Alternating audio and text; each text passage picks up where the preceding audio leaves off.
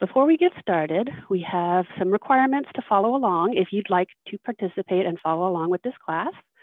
So first, you'd need, of course, Excel. Today, I'll be demonstrating using Excel 2016, which is the version that you'll find on the computers here in the library. If you're using an older version of Excel, or if you're using the browser-based Office 365, you might notice some slight differences in appearance and functionality.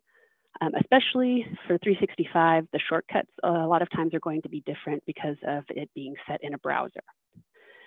So you can either follow along using a split screen setup where you have the Zoom screen on one side and your Excel on the other so that you can follow along, or if you happen to have two monitors, it's a great way to follow along. Another option is, if you'd like, you can later pull up the recording and follow along using that instead. We do have a sample workbook file that we'll be working from, and Ellen will be sharing that link in the chat for you so you can get it and open it up if you'd like. And we'll get started. So let me switch over to our Excel screen.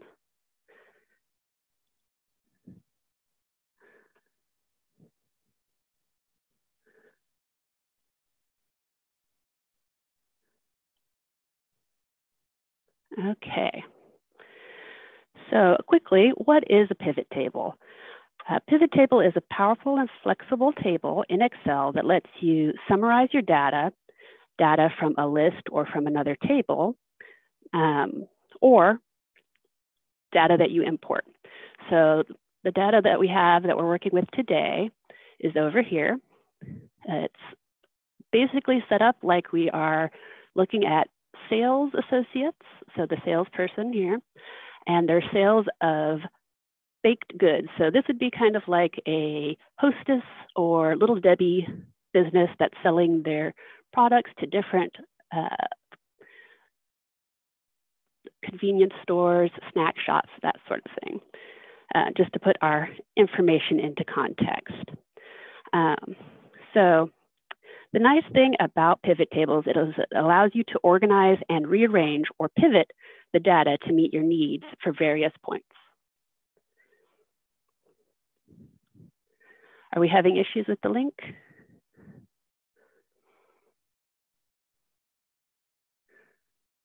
Oh, that's unfortunate.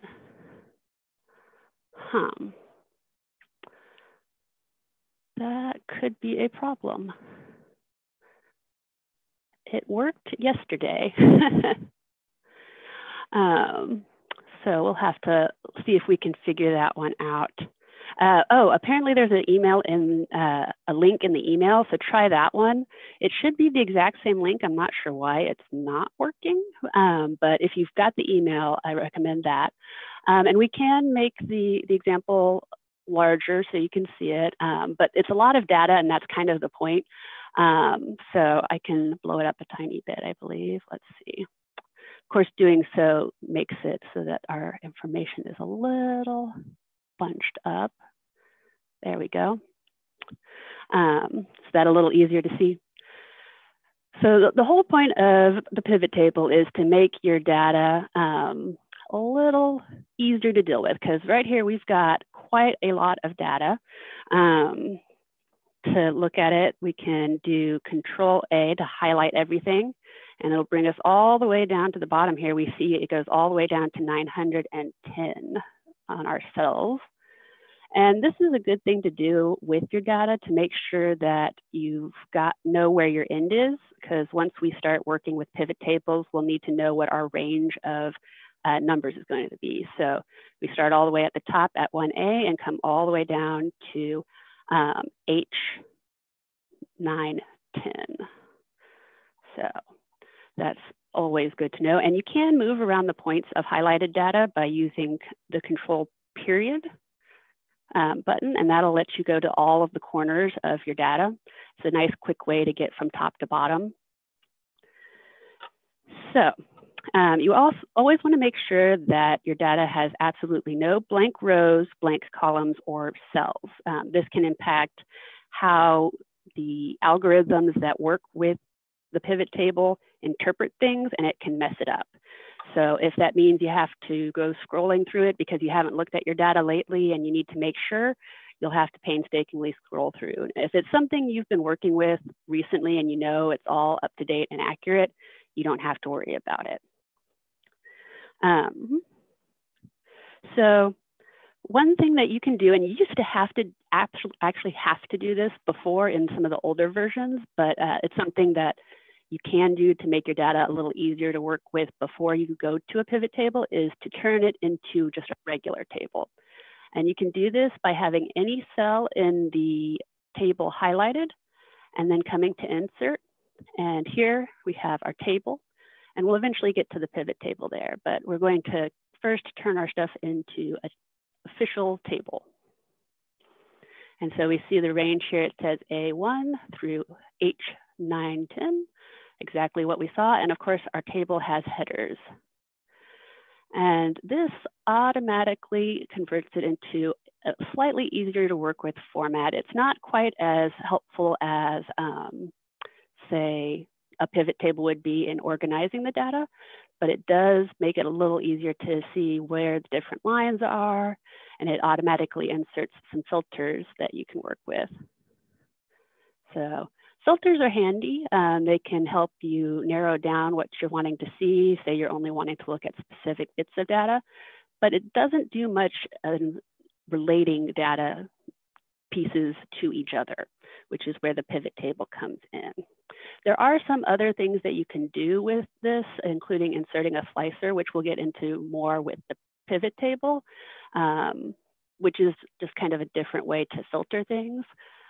But it doesn't get much more advanced than that. If you wanted to do something more with the data, you'd have to get into making your own separate table. So for example, on the right over here, we wanted to see the total number of cases that each person sold of each kind of product. Well, to do that without doing a pivot table, you'd actually have to painstakingly write up formulas that do the sums of each of these things. And it has to do a whole check using the sum if, which is a formula, well, which is a function specifically in Excel that will look for specific information and then add it up for you. So it's not easy to do. And if you wanted to rearrange this and do something else with it, you'd have to rewrite everything. So not the most convenient. Workable, but not the best. So what we're going to do is we're going to try to replicate this chart here using a pivot table. So coming back over to our table, we'll do just like we were going to do the table before, but instead we will select pivot table over here, and it will select our table or range. So if we hadn't already turned it into a table, it would be doing the range like we had for the table beforehand. But since we've already got it converted into a table, it just grabs that information. If you ever need to check and make sure that the range is correct, you can click on this here and manually highlight it, or you can scroll and look at it. And then we're given some options in our dialog box here. We can either put the table into an existing worksheet, or we can make it into a new worksheet. Now, the existing worksheet, if you're wanting to be able to look at all of your data at once and have everything in one spot, you can definitely do that, and it would let you pick a location. Or if you had, say, a page already set aside for it, you could use that location here, and you just click on it, and you could select where you'd like to put it, and it would start at that point. But the problem with that is it creates it very, it gives you a lot of stuff in a lot of small space. It makes it very crowded. Usually with pivot tables, if you're using them for PowerPoints or you're using them to analyze data on your own time, it's a lot easier to have it on a new work page where it's nice and clean, and that's the only thing you're having to look at. So we'll do that. We'll select new worksheet and okay. And what we get is a little placeholder for our pivot table because we haven't put anything into it yet. So it will take up a predetermined amount of space here. And what also pops up with it is our pivot tables field pane. So this is where we have our headers from our table beforehand are now what we call fields in pivot tables. If you ever click out of the pivot table, that pane disappears, and you can easily get it right back by clicking back in anywhere in your pivot table. It is also docked to one side. You can break it off and move it elsewhere if you want to.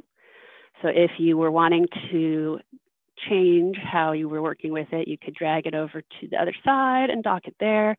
You could drag it back, whichever you'd like to do. If you're working with dual monitors, just something to note, if you have them set up side by side, it won't dock back onto the side very easily if they're side by side. So you kind of have to find the sweet spot for it to get back there. But that's just a small quirk that you have to deal with if you've got two monitors up. So moving along, any questions so far? Okay. So once we've got our fields pane over here, like I said, we've got our fields that we're going to work with, and then we have our areas in which we can put our fields to change how the pivot table is shaped. So this area, we have what fields can be displayed as rows that you'd put down in this quadrant here. We have what fields you'd want to display as columns up here. The value is what numbers are going to be used, what you're going to be totaling or looking at. And then filters will let you break up the information and show just what you want to see out of it. And we'll get into each of these as we work through here. So you can add fields to each of these by either clicking on the check boxes or dragging them. If you do check boxes, it will automatically move any non-numerical information to the rows section. So say since we're trying to create this one here, we want to have our sales person. So let's switch back here. So we can click that and it'll automatically put it down there. So we're also wanting to add our products, which we have across the top. So let's bounce back here. And if we were to click products, it would put it down into the rows automatically. And that's not what we want. It puts all of the products under each person's name, makes it quite long, not particularly useful. So we can actually click and drag product over to column. And now we've got it laid out kind of similar. And our values. So we have two value options. We have the item cost and the number of cases. And we also have the total cost, but that's not specifically useful for what we're wanting here. So we are looking at the total number of cases. So we'll take the number of cases and drag it down to the value field. And now we have our pivot table. And if we look here, we've got 7,997.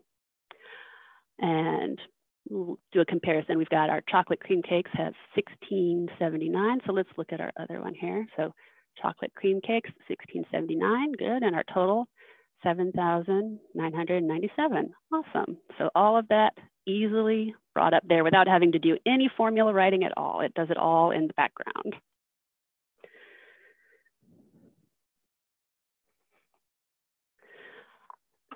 Did we have any questions, anything that needs to be repeated?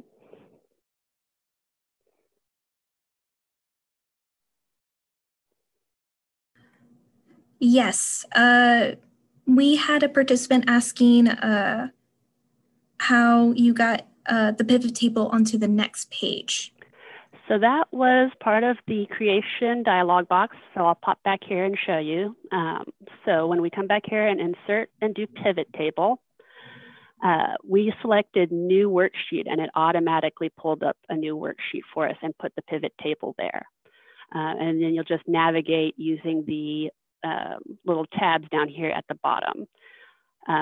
If you're having trouble getting it to pop up and make the correct table, you can use the manipulating data tab to move on just so that you can carry on with the rest of what we'll be covering, but it should give you a new sheet right over here next to creating tab and give you the filler space pivot table before you get it up and going.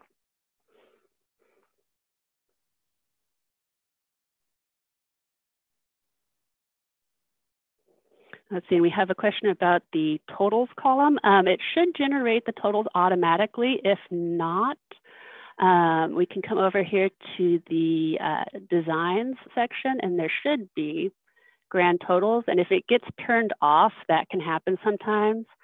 So if you want the grand total for the columns and the rows, you can do that by on for rows and columns, because it can, like I said, be turned off, and then it would look just like this without any of your totals. So you can turn those back on like that. Hopefully that solves your problem there. And we'll get into the design section in just a little bit. We're actually coming up on that not too long here. I'm going to look at a few different ways we can arrange the data before we get into design options. So some options that we have here. So currently we have our salespeople and we've got our products. But if, say, we decided we wanted to look at maybe the total amount that each person brought in with their sales, we can bring the sum of number of cases out because we don't need that anymore. And you can click and drag it out, or you can also opt to remove the field by clicking on the little drop-down arrow, and there's an X for remove field. I'm a fan of drag and drop just because it's very tactile, but you can pick whatever works best for you, and then we can put our item cost in there. Now, the downside to pivot tables is it doesn't recognize number values automatically. You have to work with it to get it to do what you want it to do, because right now it does have the numbers correctly, but it doesn't show them as a monetary value. And we can change that by right-clicking over here and coming down to value field setting. And that will give us some options. We can come down to number format, and that will let us change the number format for all of the values. So once we get into the number format for ourselves, we'll come over here to currency, because that's what we're working with. And there's a few different options here. If you like to have the negative sign, you can go with that. If you're wanting to look more like an accountant's book, the parentheses is a standard for accounting.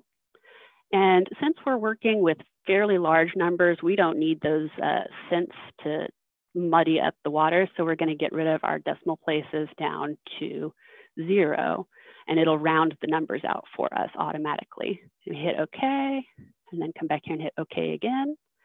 And now we've got our nice dollar signs, and we can see who earned the most grand total wise, which products brought in the most money.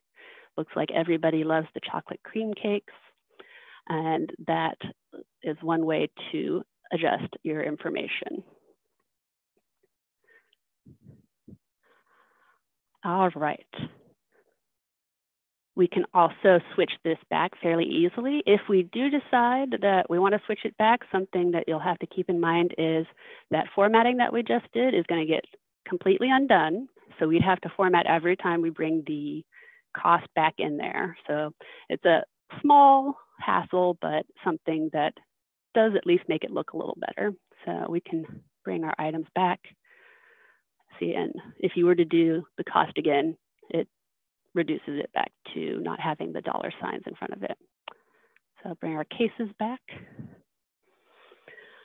So another thing we can do is we can add customers to our column so we can see who bought what. So if we do that, we end up with some very long information here. It spreads it out a lot, but maybe that's what you're needing. You're needing to see which of the customers bought the chocolate cream cakes, which of the cookie crisps got bought by different customers, and you can see what numbers fall where. Now you can also rearrange these. So it'll always go first field at the top, and then the second one will be your secondary. And you can swap them. And sometimes that's also what you want to do. You want to see, okay, I want to see all of the different numbers that, Happy Mart bought, all the different numbers of cases, and find out where, let's say, our customer is really interested in buying stuff, or who's good at selling what particular product to that customer. If you wanted to narrow it down, there's a little small, tiny, itty bitty negative box here that you can click on, and then you can expand using the positive number. Or if you don't want to try to get to that teeny tiny spot, you can double click on it and it'll do the same thing. It'll shrink and expand. So that's really handy because that's a very teeny tiny spot to try to hit with your mouse. And that'll let you shrink everything down, and then you can just see that specific information, the grand totals for Happy Mart, Quick Stop, Simple Grocery, Snack Shack, and Snack and More. All right. You can also, of course, do that on my brain is failing here. You can also switch it so that you've got rows that are split like that as well. So let's see, let's do,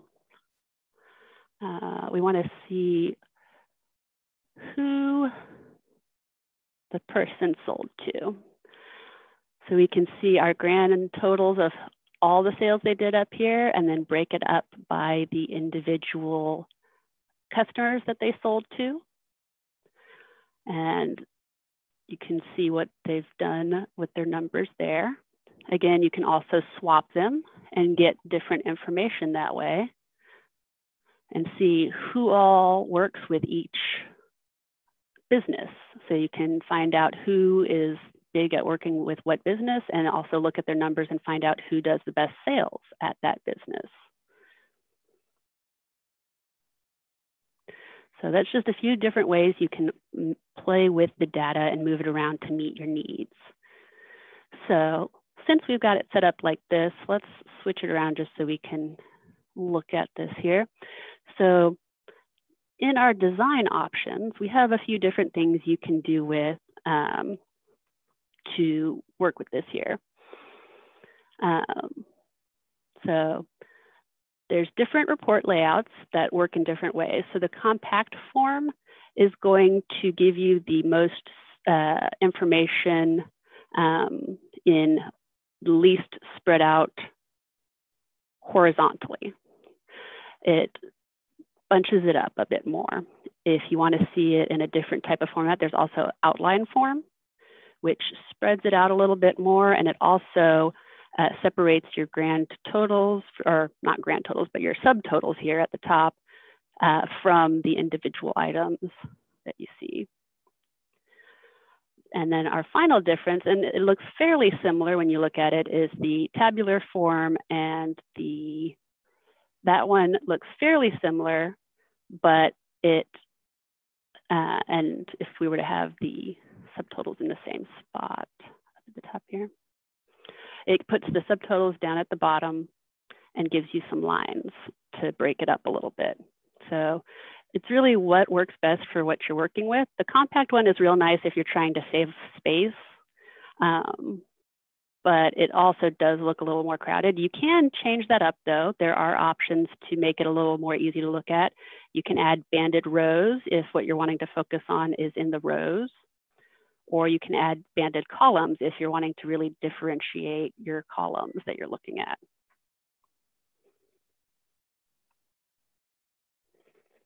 All right, any questions?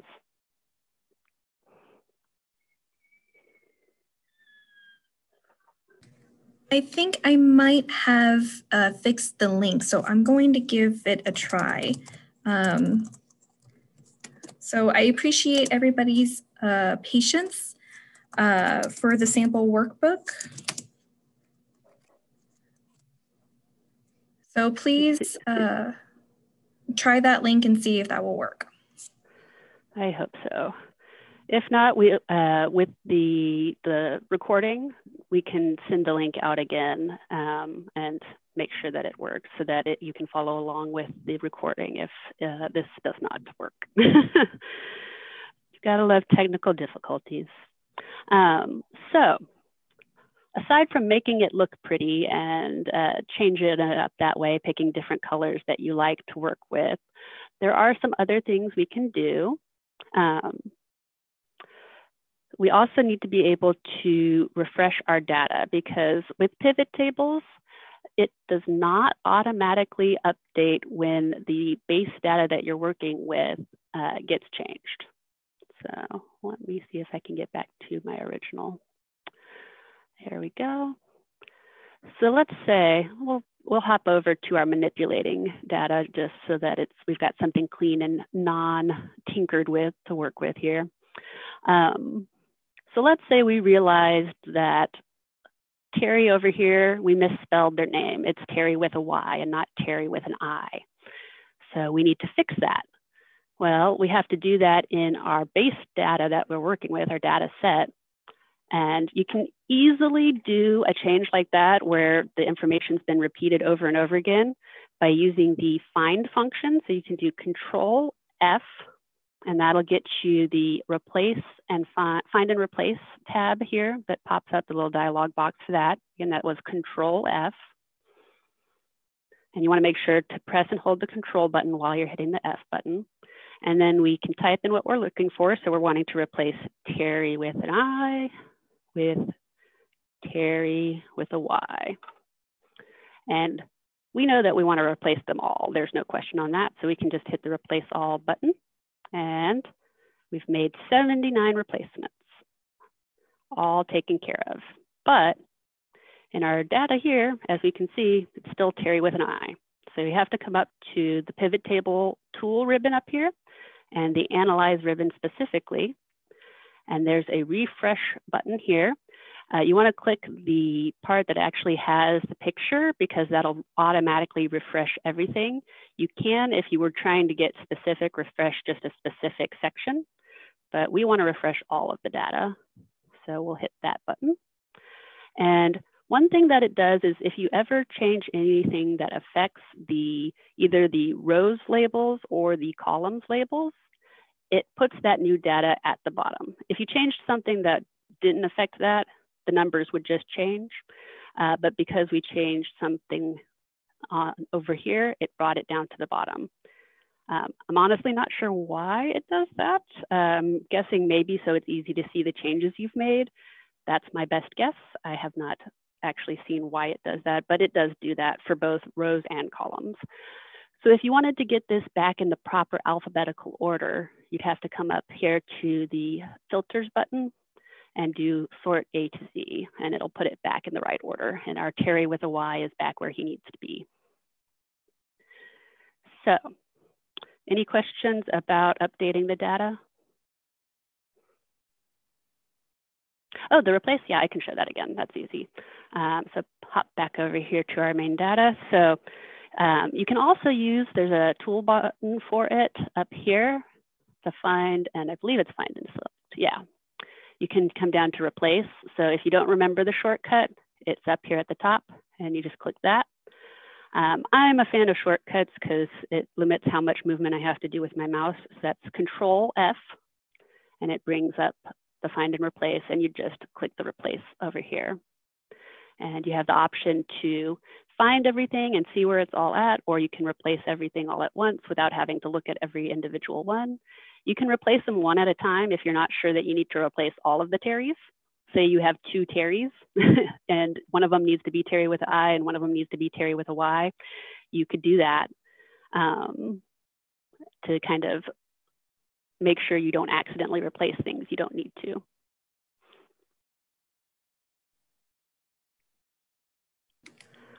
And I think I see a question about adjusting column width. I can go over that real quick, sure. There's two ways you can do it. Well, technically three if you want to get really fancy. So the first way is to just do it manually, and you come up here to the line in between the two columns that you're wanting to adjust, and it will always move the one to the left, so it'll resize to the one to the left. So you'll make it either wider or smaller. Or if you want, you can also select the column and come over here to Format and drop down and do column width. And this is where it's technically two options. You can either select to auto fit, which will fit to the largest text in your columns, and it'll automatically space that out. Or you can manually select how big you want it to be. Say you wanted to have a little cushion around your words. You could go, okay, well, that's not quite what I want. Let's round it up to 22. And bam, you've got a little extra cushion there. And you can do the same thing with your row height and adjust it either up here or to the side.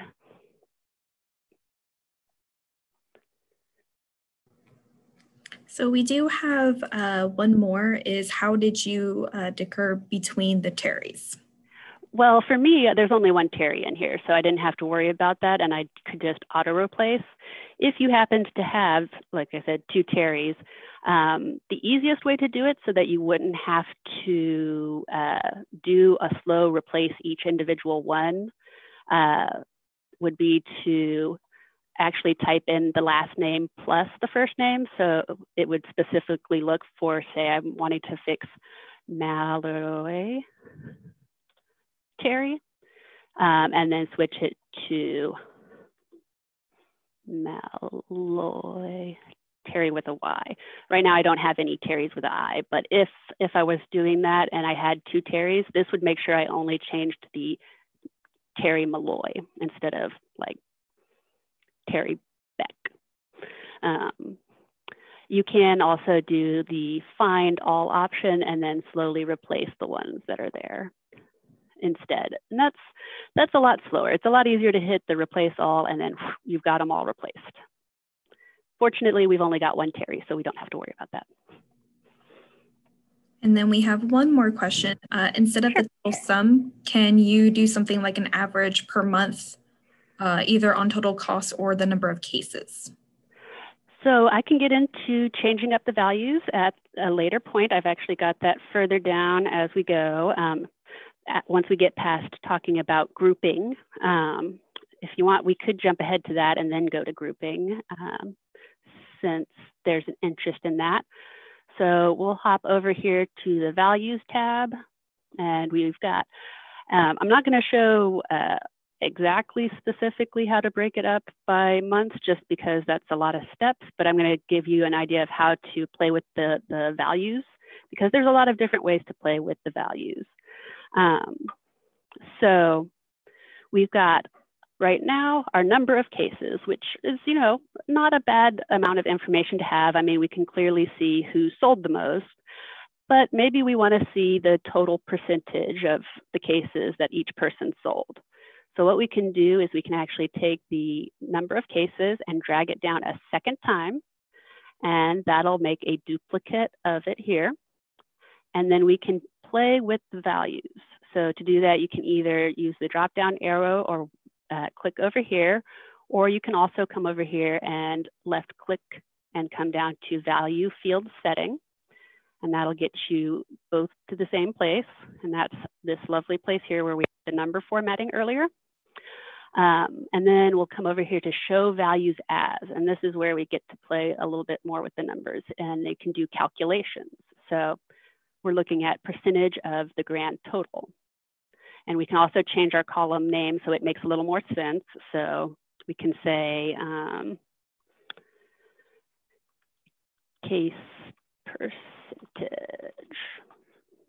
Not the most enlightened title, but we'll go with it. And there we go. We can see how everybody really stacks up in percentage of the total grand total value of number of cases that we have here. We can also look at maybe the percentage of the cost that they brought in, how much revenue they brought in, the total cost of the order. So we can bring the cost of items down here. And as much as I like the numbers, I'm not too worried about that. I just want to see the percentages is what I'm going to work with. So We can come over here and do value field settings. And we can then again use the percentage of the grand total here and hit OK. And now we've got two different sets of percentages. And what I like to look at is which one of these is really the best metric for who is doing the best for the company's bottom line. So while the percentage of cases is great, and we can see that, you know, Sam's doing great in both cases here, there's some differences in the total of profit that's being brought in. We can see that there's some differences in the percentages that change things up a little bit. So maybe if we're wanting to see who's really doing best for the bottom line for the company, we'd rather look at the percentages of the cost of items. So we've got some other options we can play with as well.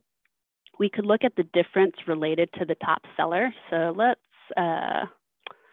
get rid of our,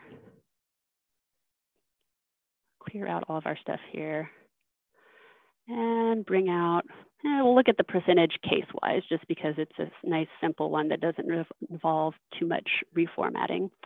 And we want to see our top seller here is Sam, and we want to see how everybody stacks up to Sam. So we can bring up our second one down here and again, go back to value field settings. And we can look at the calculations and scroll down to percent difference from. And we can compare to one of the people in our list. And so we're looking for Sam Nguyen here. And we're going to compare everybody to Sam. And we'll do, call this competitive percentage.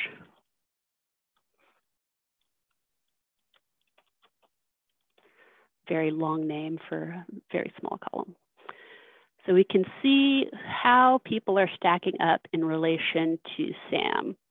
Now this might be something where you're having to decide to let somebody go and you really need to look at, you know, who's just not pulling their weight. And you can see, you know, Meg Benson here, unfortunately, she is 50.98% below Sam. And that's a pretty big number, but you know, Scott's got 58.98, so he's really not doing good. And so you can look at who's doing the percentages and who's doing not so good. You could also look at it, there was the option for just looking at the differences without having percentage. You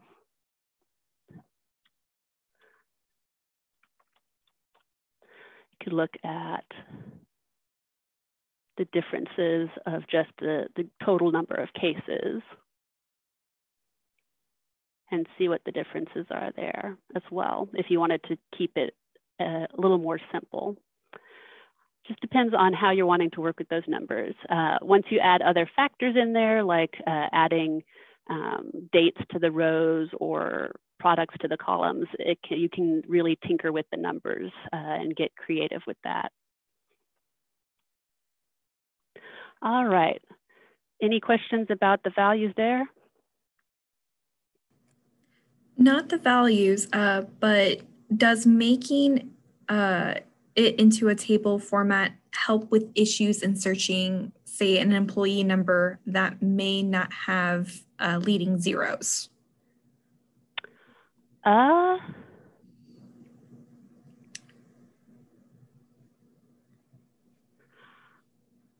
I'm not 100% sure on that one. I'd have to tinker with that and look at it. That one I'm not sure off the top of my head. We'll put a pin in that and see if we can, maybe if we have time at the end, tinker with that. Because I don't know right off the top of my head on that. But yeah, like I said, we'll see if we've got some time at the end to look at that, though we're quickly running out of time. So we'll have to work our way a little faster here. So let's bounce quickly back to grouping, sorry. Our first and most easiest to group by is dates. And a lot of times you'll want to do date grouping.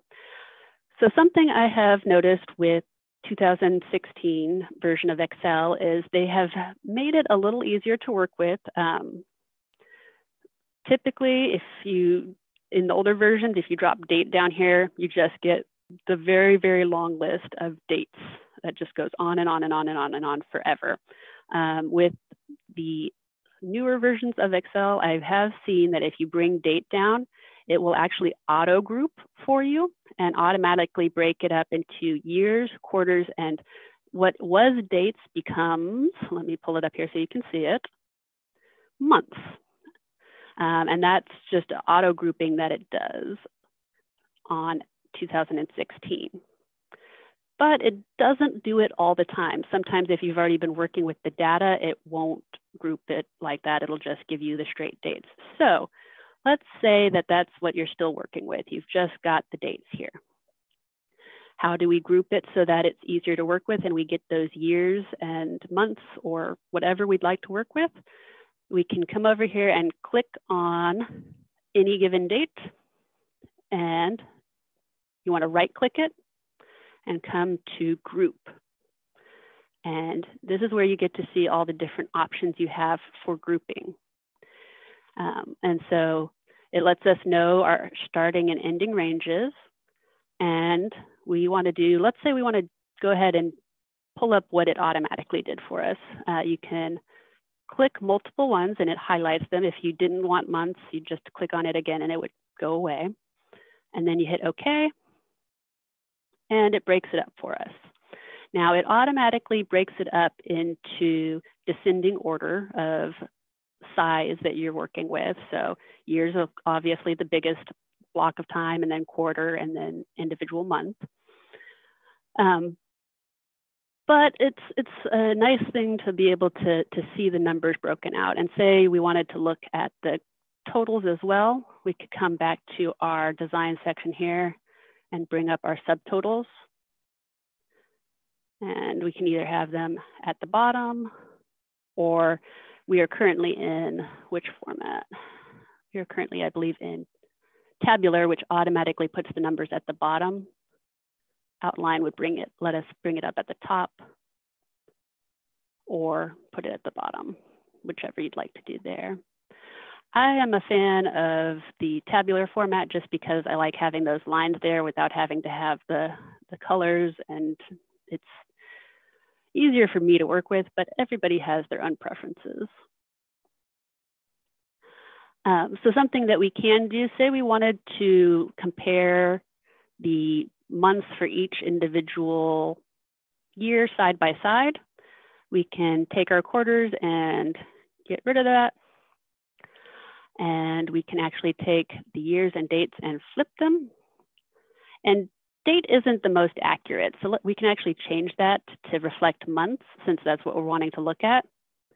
You can just click on it and type in what you want it to say. So month, there we go. That makes a lot more sense. And there we go. We can see how we did in 2019 versus 2020. And in this comparison, we don't really care about subtotals, so we can just get rid of those. And we'll be able to see the comparisons for our months side by side. And be like, oh, look, we did really great in 2019, but for some reason in this region, we didn't do quite as well in this current year. So that's a nice way to be able to break that up there. If you did just have the months, something to keep in mind is that would put the total of both months together.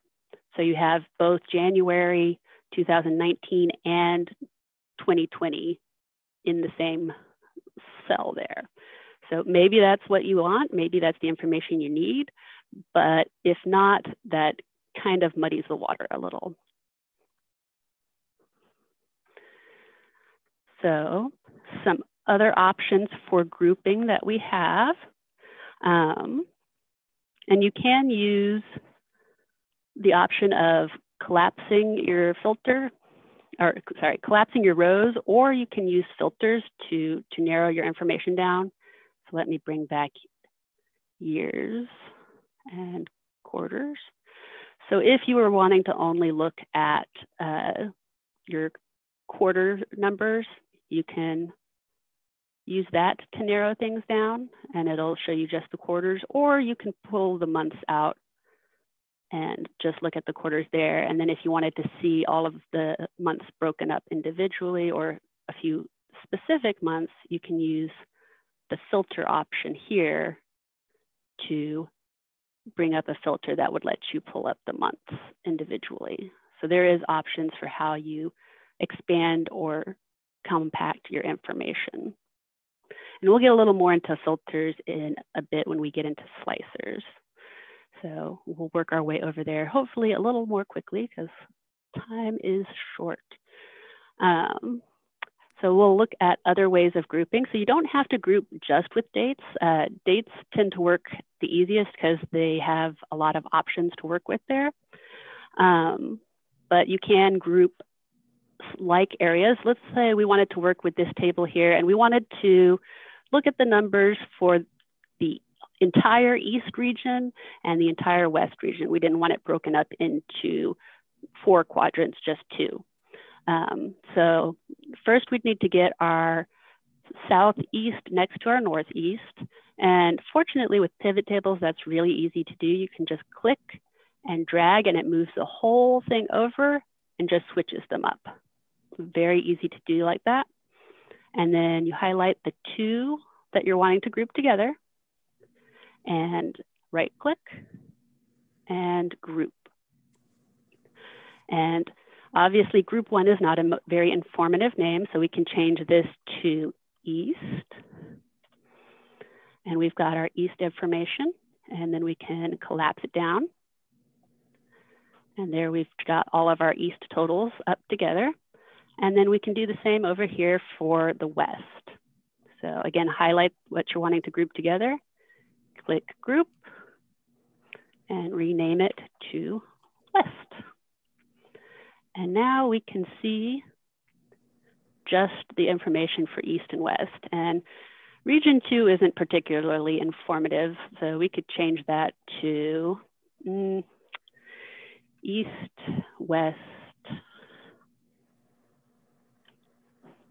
sales, so that we can see what we're working with.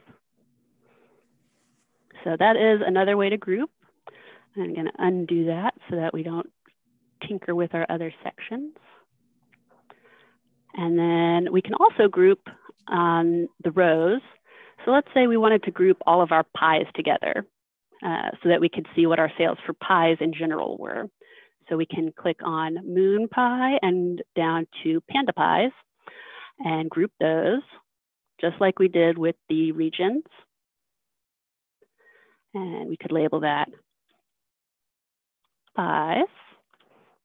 And we could do the same with our cookies and cakes and rolls if we had additional ones of those. But in our example here, we've only got one of each of those. But you could, in theory, label this cakes, cookies, and rolls. And then if you ever added products where you had multiple rolls, then you'd be able to have little groups that you could expand and shrink. And then you could look at just the totals for those groupings. Any questions about grouping? I know I went through that pretty quickly, but we are running out of time. And I didn't want to leave slicers out because they are very handy. We do have a couple of questions, maybe not about the grouping. What is the difference between STANDOV, STEM Develop, VAR, and VERP? Those would be advanced questions. So if you're interested in that and want to know a little bit more, we can look into having an advanced class maybe, or we do have book a librarian options, and we can see if we can get a librarian hooked up with you who can go over those different items or give you resources that can help explain those. But that is unfortunately outside of our scope for this class. I do see that somebody was wanting to know how I got the year and months up there, so I can show that again real quickly. That was part of our date grouping back here. So like I said, with the let me see if I can back it up, because one thing you'll notice is as you get more fields that are generated, you will see that they pop up in the listing here of fields. So let me back this one up so that we get rid of our product 2 listings, because we don't want that dancing around with us. Okay. Back. There we go. Okay. So as I was saying, 2016 Excel typically will break up the date into quarters, years, and months when you put it into rows. It doesn't always do that. And if for some reason it doesn't do that, you can easily get it to break it up by using the grouping option. So let me just bring years down here. So you can come back here to right click and get group. And then you can get rid of or add whatever you want. Another option I did mean to mention but got sidetracked on is you can, let's say you're looking at pay periods for people. You can actually do that with days. And let's say you've got a 2-week pay period that you're working on. You can do 14 days. And then you always want to make sure that you have the start date of your pay period. So let's say this is one starts at the very beginning of the year. And the year 2019 started on a Tuesday, I believe. So we'll do the day before just to keep everything nice and even. So 12/31/18. And hit OK. And actually have to have something in that section that does help out. There we go. And so you can see we've got our 14-day groupings that you can see here. And you could use this for like if you wanted to show how much a person earned in each pay period, or if you were looking at actual income for those periods, or whatever you'd like.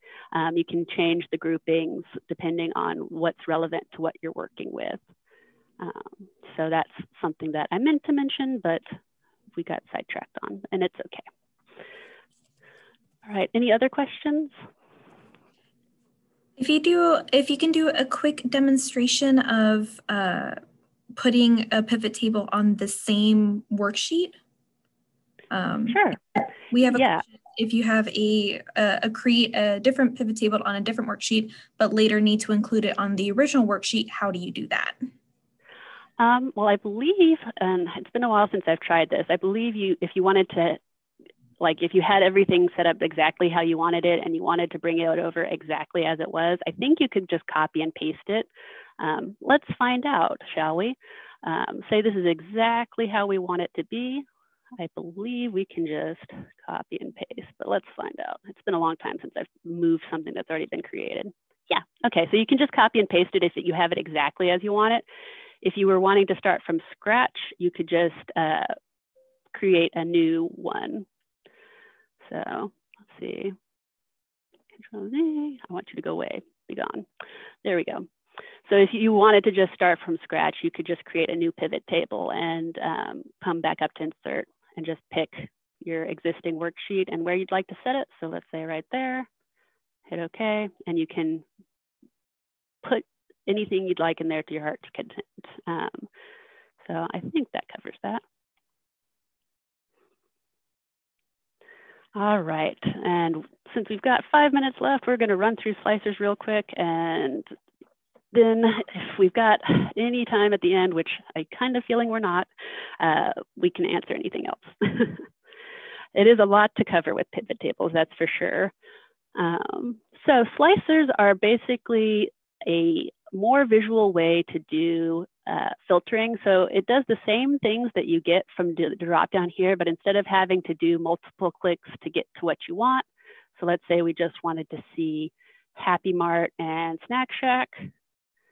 You know, that took a few clicks to get there. I mean, it's not the worst, but it is a few more steps than you'd possibly want to do. And you can clear your filters here with this button. We can instead come up to the pivot tables ribbons and hit the Analyze one and insert a slicer. And this one gives us options from the different fields that we can slice. and let's say we're wanting to slice something that's already there. So let's say customers, like we were just looking at. Hit OK. And now we have a little list of all of our customers, and we can adjust the size of it so it doesn't take up too much space. But we don't want to be able to scroll. There we go. And this, you just click on what you'd like to see, and it will show you. If you want to have multiple selections, you can hit multi-select up here, and it'll let you select multiple ones. And then again, you can clear using the clear filter option. And that's just a more visual way to do your filtering, and it's just a little faster. You can also filter based off of stuff that isn't present in the table. So if you're done with that filter, you can hit the delete button and it goes away. You can create a new slicer, and say we wanted to change things by the date. That's not something that's currently on the table visually, but we can do that. And we've got our long list of dates that we've got here. And since we previously had the dates broken up into 2-week periods, it will show us those 2-week periods. We can multi-select. If we wanted to have more options date-wise, we can clear this out and get rid of that and bring back our other date options that we had. So to do that, we'd have to change our groupings here. So since we had it grouped that way, we'd rather have, let's say, something a little more relevant. So look at maybe months, quarters. So we've got those available, but we don't want it broken up here so that it's a big, long series of stuff. We can get rid of those, and it stays in our selection of fields. And so we still got our nice compact table. Go back to Analyze and the slicer, and now we have the option of breaking it up by quarters or by a date, which has now been changed to month. So we have options for our months here, and we can see those. And we can also change how the slicer is set up. You can change what order they're put in, the name of the different things. And I believe there's a way to put it into columns, but it's been a while since I've done that.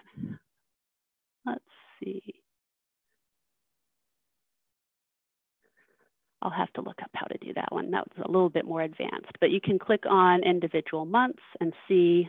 So for the month of January, we've got these numbers here.